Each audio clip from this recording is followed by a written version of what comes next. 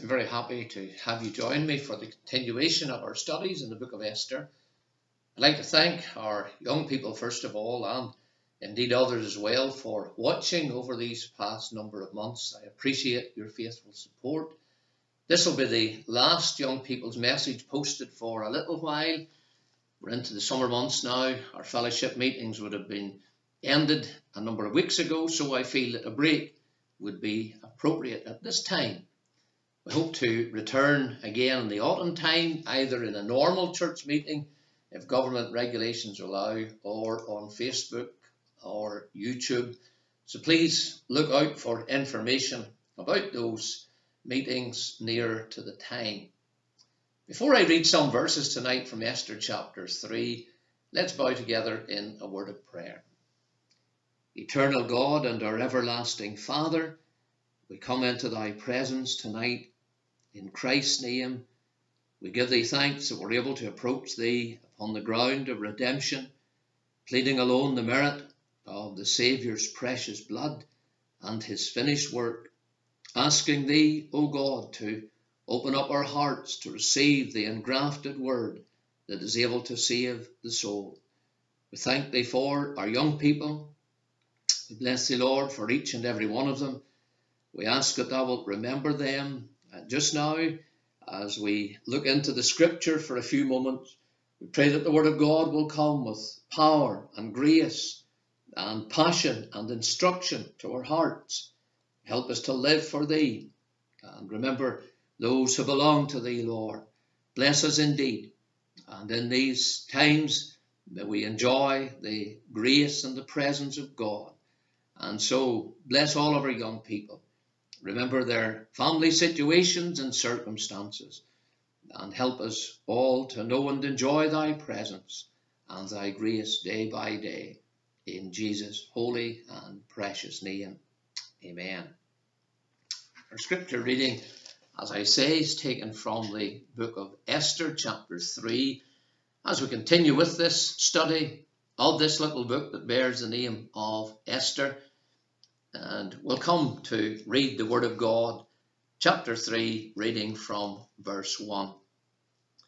After these things did King Ahasuerus promote Haman, the son of Hammedatha, the Agagite, and advance him, and set his seat above all the princes that were with him. And all the king's servants that were in the king's gate bowed and reverenced Haman, for the king had so commanded concerning him. But Mordecai bowed not, nor did him reverence. Then the king's servants which were in the king's gate said unto Mordecai, Why transgressest thou the king's commandment?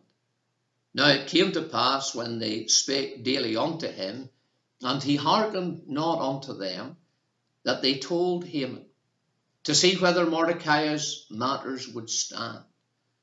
For he had told them that he was a Jew. And when Haman saw that Mordecai bowed not, nor did him reverence, then was Haman full of wrath. And he thought scorn to lay hands on Mordecai alone, for they had showed him the people of Mordecai. Wherefore Haman sought to destroy all the Jews that were throughout the whole kingdom of Ahasuerus, even the people of Mordecai. Amen. We'll end our reading at verse 6. May the Lord bless his word to our hearts. The words I like to use as a text are found at the end of verse 2 of this third chapter, where we read concerning Haman and Mordecai, that Mordecai bowed not, nor did him reverence. There's perhaps 3 or 4 years between the end of chapter 2 and the beginning of chapter 3 in this book. If you look at chapter 2, verse 16, you will see that Esther became queen in the 10th month of the 7th year of the reign of Ahasuerus. You compare that with chapter 3 and the verse 7, you'll discover that mention is made of the events of this chapter 3 taking place on the first month of the 12th year of his reign. It's important to remember that Bible history isn't always a full history. The Lord records those events and circumstances that are important to what he wants to teach us. So, as is the case here, there's an interval very often between chapters in Scripture, between books in Scripture, indeed between verses of Scripture at some time, as far as time is concerned. And in this case then, there's an interval of around 4 years between chapter 2 and chapter 3. In that period, no doubt, Esther becomes more established as queen in the land. She learns more and more of what's expected of her. Mordecai also remains as a man of some influence in the kingdom and in the empire, generally speaking. But a new figure now appears in the scene. A man by the name of Haman, described in verse 1 as the son of Hammedatha, an Agagite. I'd like you to think for a moment or two, firstly, about the promotion of this individual, his promotion. Because from his name and from his background, it is probable that Haman was a descendant of Agag. Now, Agag was an Amalekite king whom Samuel slew in the days of Saul, the first king of Israel. And what is true and what can be seen from Haman is his hatred for the people of God. Verse 6 tells us that he sought to destroy all the Jews that were throughout the whole kingdom of Ahasuerus. In chapter 9 and the verse 10, we discover that Haman is addressed as the enemy of the Jews. The Jews have had many enemies down through the years. You wouldn't have to think too long about that for the actions of Hitler and the Nazis to come to your mind, and their heartless and barbaric attempts to wipe out the Jews completely in the time of the Second World War. Or you might consider Herod and the slaying of the baby Jewish boys under 2 years old at the time of the birth of the Lord Jesus Christ. Or again, by way of example, you could go back in your mind to the infancy of Moses and the judgment of death, again upon the infant boys at the command of Pharaoh in Egypt. Even in these days, there are constant attacks upon the land of Israel and the Jews at the hand of their enemies, both in Israel and in other places throughout the world, because the Jews are hated by many for the simple reason that they are the ancient people of God. And yet you and I tonight owe a great debt to the Jews, because it's through the Jews, for example, that we have the Word of God. The ancient writers of both the Old Testament and the New Testaments were Jews. Of course, from the human perspective also, the Lord Jesus was born a Jew. Pilate described him in the letters that were written above the cross as the King of the Jews. And the Bible decrees that you and I, as the people of God, are to pray for the Jews. And indeed, in Psalm 122, for the peace of Jerusalem. Because the Lord has a special place in his heart for the Jewish people. And likewise, he has a special place in his heart for the city of Jerusalem, the city of the great King, the city where in his providential will the great temple where the Lord abided was built. You read also Psalm 124, for example, and you'll see how the Lord has for generations been on the side of the Jews. If he hadn't protected them, they'd have been wiped out years ago, because the Jews have and have had many, many enemies. Haman is just one in a line of many millions of individuals who have hated the Jews, and that hatred is stretched to nations as well. This is the man Haman, who was raised up to one of the chief positions in the Persian Empire. Notice from verse 1 some words that are used to describe how he came to this position. Firstly, the Bible says in verse 1 that he was promoted. That is, he was promoted from a lesser position. The word advanced is also used in relation to this promotion. And the word advanced means to lift up or exalt. So he was brought into an exalted position. Secondly, he was set above, the Bible says, he was set above the princes. He was promoted and advanced, firstly. And also, he was set above all the princes. Those words, promoted and advanced, would mean how he was to be regarded by others. The fact that the Bible says that he was set above all the princes speaks of a more practical idea. It is the idea of having a throne made for him. And therefore here is this man, and he comes, if you like, putting all of these ideas together. And probably the thought behind verse 1 is that of a rapid rise, someone being brought into the centre of power, as it were, from out of the blue. And he has ascended by the king's commandment to this position of authority. The king also, from what's said in verse 1, arranges for this special throne to be erected that caused him, when he was sitting upon it, to be raised up above all the other princes in the Persian Empire as well. And so this man comes, I would say it almost from nowhere, to this position of great authority. You'll remember perhaps from the end of chapter 2 how Mordecai had saved the king's life. And on thinking upon that, we could draw the conclusion that if there was an opening in central government in the Persian Empire for a man to be promoted and exalted, it should have been Mordecai. There's nothing in Haman's past that's recorded by the Lord here that would possibly indicate that this man deserved to be in this position. However, the king owed Mordecai his life. But instead of Mordecai being the object of this promotion, this bitter, arrogant, hateful man is placed in a position of authority. You often find that.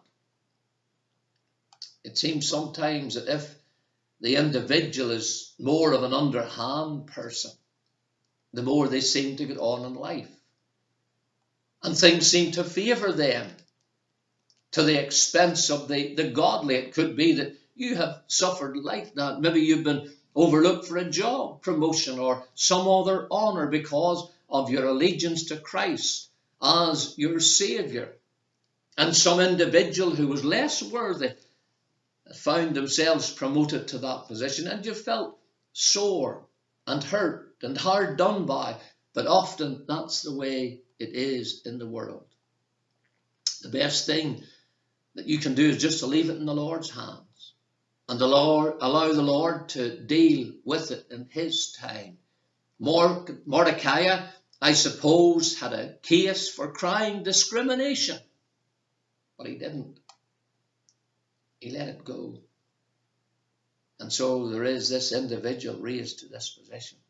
Think also of the power of Haman as it's described in these verses in Esther chapter 3. Look at what's said in verse 2. All the king's servants that were in the king's gate bowed and reverenced Haman, for the king had so commanded concerning him.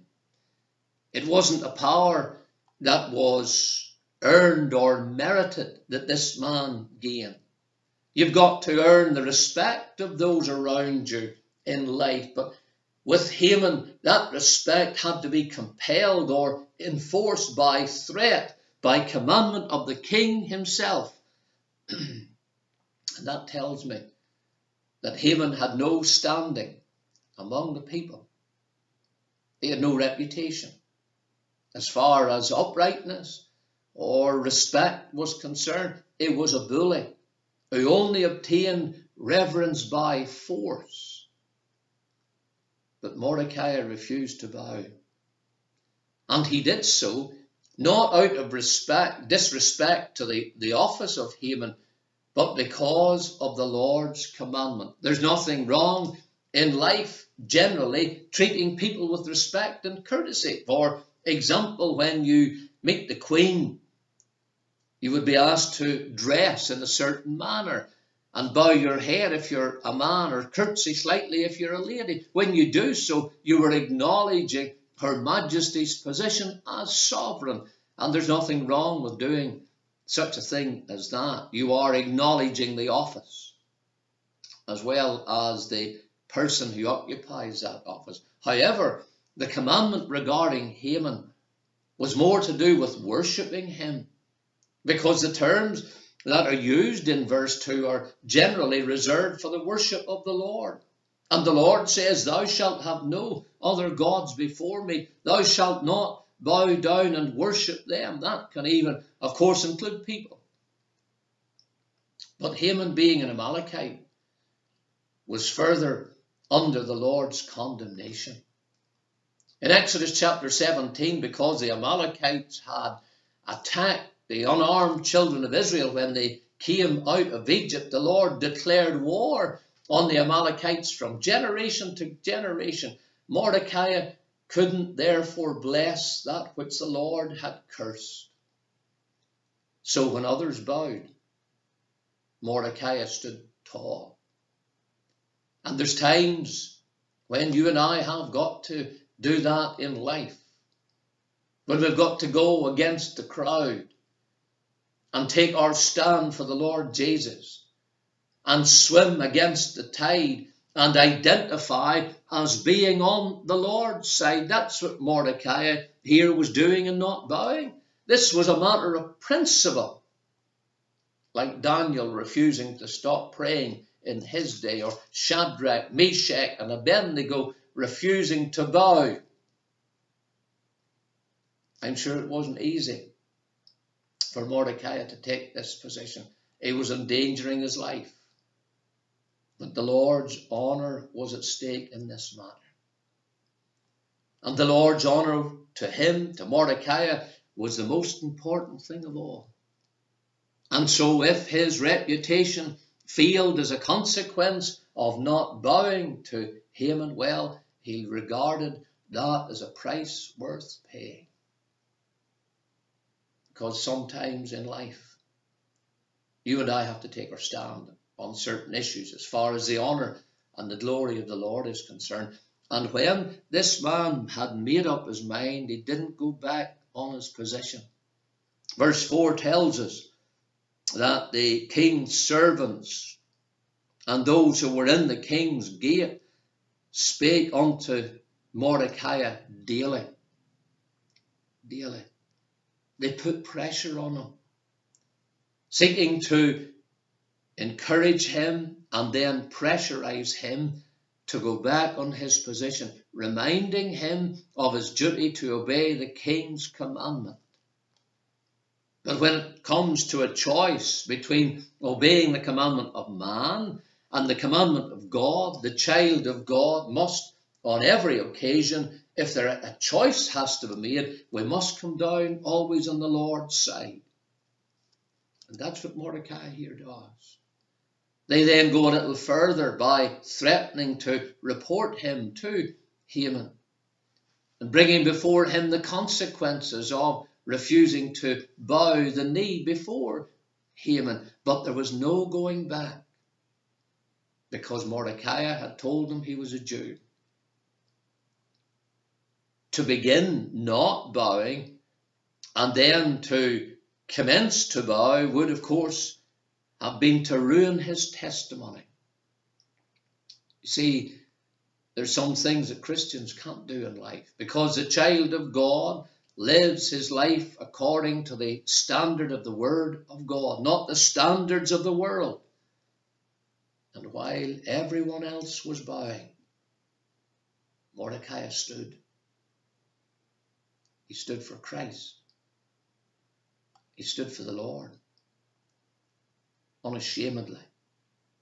He was not ashamed to own his Lord, in the words of the hymn. Young person, if you're a Christian, you've got to live the life of a Christian. Don't be ashamed of telling your friends or your workmates or companions at school that you're a believer. Don't be ashamed of identifying as being on the Lord's side. Mordecai, as far as the record of Scripture is concerned, up until this point in time, had really no great trouble in living for the Lord. But now the time came for Mordecai to stand up, to raise his head, if you like, above the parapet, and to show himself on the Lord's side.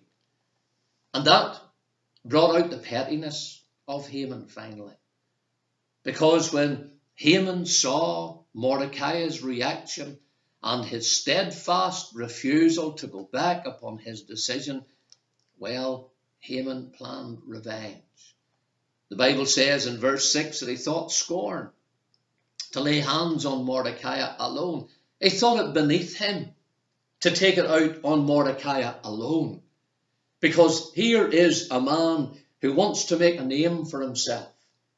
And so he determines that he will take Mordecai not only as an example, but he will show to all and sundry right throughout the kingdom of Persia and further afield that he was a man to be feared.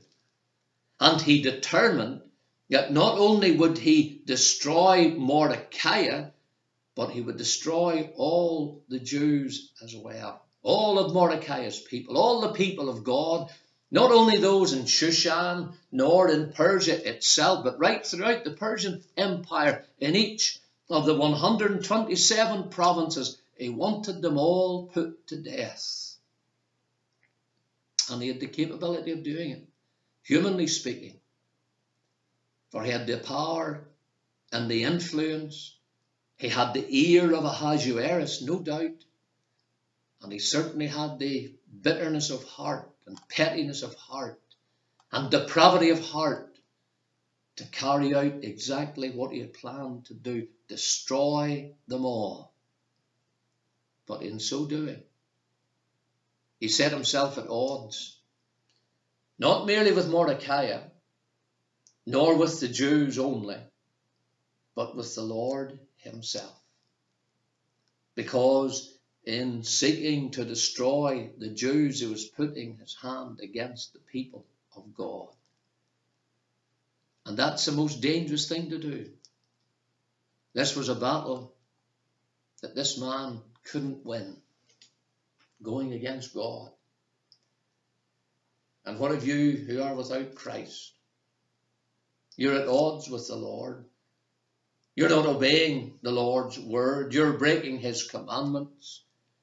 You are doing exactly what Haman did, putting yourself at odds with the Lord by your continued life of sin and departure from God. The Lord would call you at the end of this message tonight to faith and repentance. He would say to you, "Come unto me, all ye that labour and are heavy laden, and I will give you rest." Young person, come to the Saviour. Take Christ. The Lord said to Saul of Tarsus, "It's hard for thee to kick against the pricks." They used to use, perhaps still do, in the Middle East, a stick with a sharp end upon it. It was called an ox goad. And they would take the sharp end and they would use that sharp end to prick the ox to get it to move. If the old ox was stubborn, of course it would stand on. But in standing its ground, of course, it would get more and more pricks. And what the Lord was indicating was that Saul of Tarsus had been spoken to for a period of time, by circumstances, by situations perhaps, just like the ox getting pricked with the goad. But finally the Lord broke him. and brought him on the road to Damascus, to that place where he cried to the Lord for mercy, in repentance, and for grace. Oh, don't you be stubborn. Listen to the word of God. Heed the invitation of the gospel. Come to Christ. Take him as your Saviour.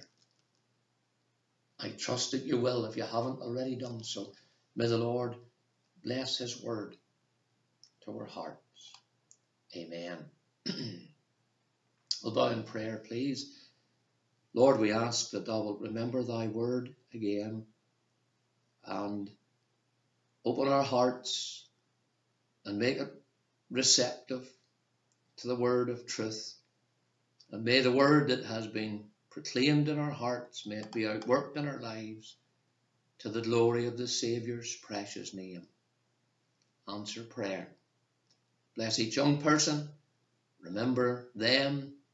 And in these times of holiday, when we are somewhat away from the public worship of the Lord and from the things of God, we pray that thou wilt keep them, each one, and bless them throughout the summer months. Let them know thy peace and grace. Lead each young person on with thyself, and if there be those who as yet know nothing of grace and of Christ, we pray that thou wilt speak to them in the Saviour's precious name. Amen. Amen. Can I say thanks again for watching tonight? Stay safe, and I hope to catch up with you again in the autumn time. May the Lord bless you for Jesus' sake. Amen.